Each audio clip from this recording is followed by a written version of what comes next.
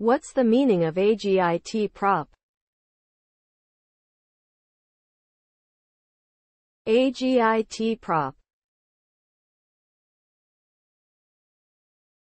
Agitprop. Agitprop.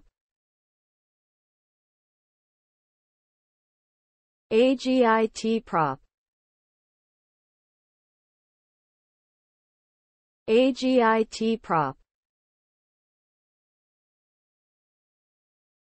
Agitprop is a term that comes from the words agitation and propaganda, and refers to a form of political communication that aims to influence people's beliefs and actions.